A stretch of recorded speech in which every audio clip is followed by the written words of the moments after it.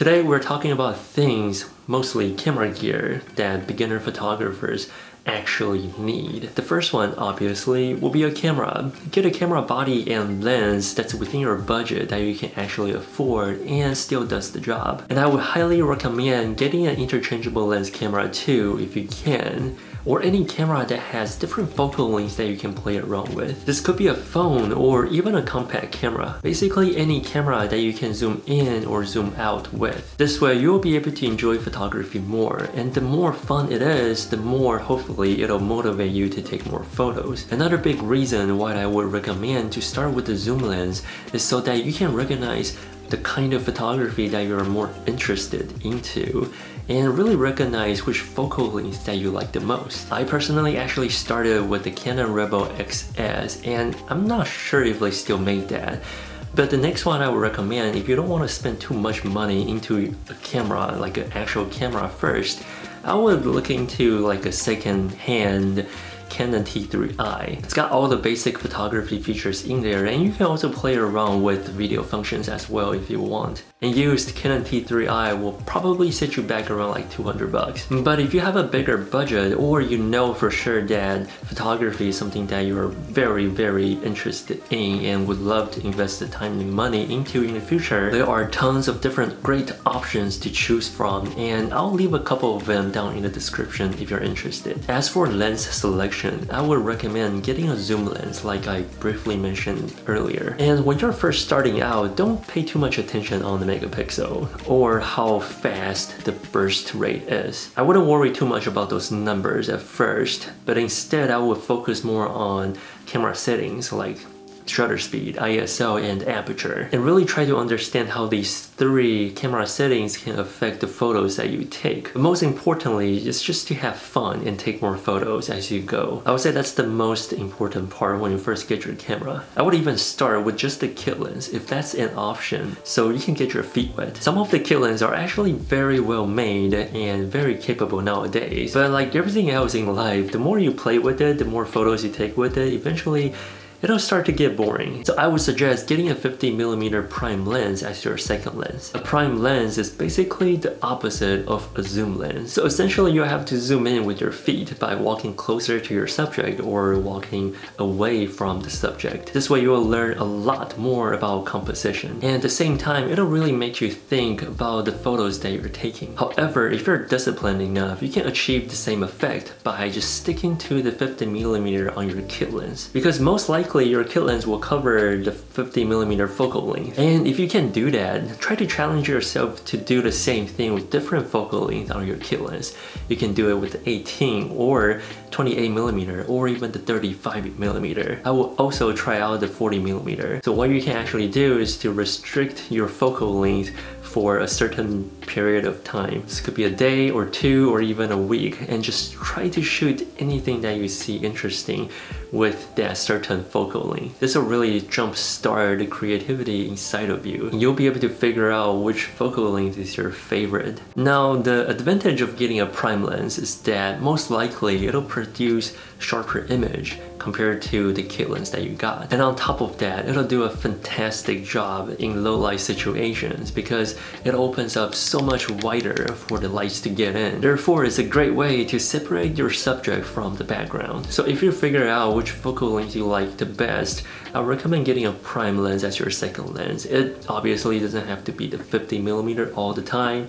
It is the standard, but I would suggest getting maybe like the 35 or 40 if that's what you're into, or even the 28mm. That one could be a bit hard to start at first, but once you're used to it and you know what you're doing, you'll still be able to produce great images. But I would also look into the 24mm or the 35mm prime lens. The kit lens that you got at first will most likely cover all these three prime lens focal lengths. So definitely give it a try on your kit lens first and see which focal length you liked the best. And trust me, getting a prime lens is so much worth it. Another type of lens that you could look into would be the telephoto lens, because it gives you that reach that you normally wouldn't be able to get with the kit lens. This way, it gives you a totally different ways on how you compose your photos. And depending on which telephoto lens that you get, it'll most likely not do as well as the prime lens in low light situations. But due to its nature, you'll be able to really separate your subject from the background, which gives you a totally different kind of experience on photos. There are tons of lens selections that you can choose from, regardless of the camera system that you decide to go with. But always remember that you don't have to get the most expensive prime lens or the most expensive telephoto lens, especially when you're just starting out. Being able to enjoy taking photos and having lots of fun while doing so is far more important than spending a lot of money on a lens, because eventually you'll figure out which focal length that suits best for your shooting style. The next essential item that you'll need will be a memory card.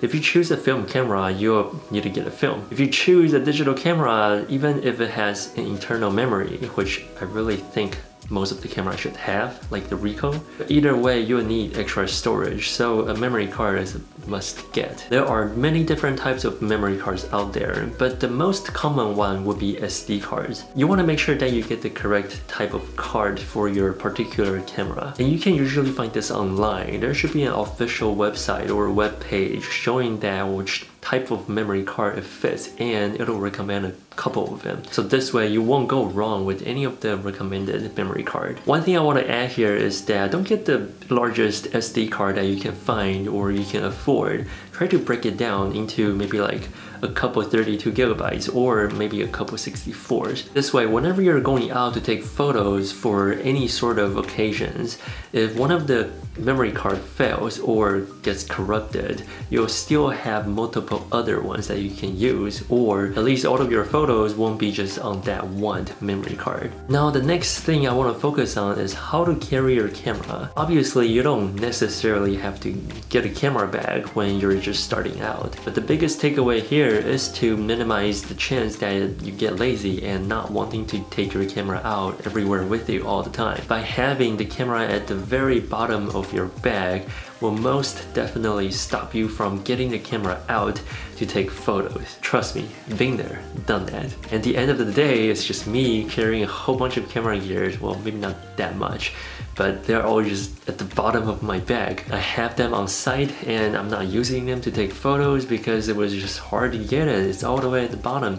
I had to like go dig inside and try to grab it out. And I know, excuses. And at the end, it's just extra weight on your bag, which is not fun at all. So what I would suggest is to get some sort of camera inserts that you can put inside your bag in order to separate the compartment from your camera and all the other things that you have in your bag. This way it's easier access for you to find the camera, and it's easier for you to just grab and take it out and take photos. Or get an affordable camera bag that can double as a day bag for everyday use. Basically anything that'll give you fast and easy access to your camera will do the trick here. Because the point here is to shoot lots of photos, and we're trying to get rid of all the obstacles that's in our way of using our camera. Another gear that helps with this is a camera strap, which I'm not really a big fan of, but it does do the job and a lot of people use them. Having a comfortable camera straps gives you the ability to free up your hands whenever you're not taking photos at the moment. Because you have the camera around your neck all the time, you can access your camera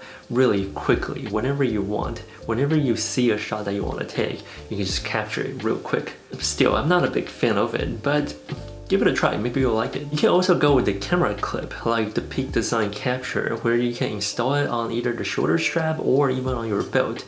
So this way you can kind of lock in your camera on the shoulder strap, or just put on your belt and unlock it whenever you need to take photos. I personally like to keep the camera on the shoulder strap with the camera clip, but whenever I'm taking photos, I'll try to keep the camera in my hand like most of the time, and only use the camera clip whenever I absolutely need to have my hands free at the moment. If not, I prefer to have the camera in my hands like at all cost, which leaves you more chances of using the camera, and this way you don't miss a shot. And at the same time, the more photos you take, the higher chance you'll be able to get some good shots. And getting more photos and good photos will hopefully and eventually motivate you to take more photos and be more interested in photography. Now, the last thing that you need is actually not a camera gear, and that is to take a lot of photos in order to get better photos. And you probably noticed this already, most of the camera gear that we talked about today are essentially different ways to facilitate and motivate us to take more photos. As you take more photos, you'll get used to how the camera functions and really understand the basic of camera settings such as the ISO, shutter speed, and aperture. Once you understand these 3 camera settings, you can basically shoot with any kind of cameras. And at the same time, you'll be able to achieve and capture the shot that you have in mind.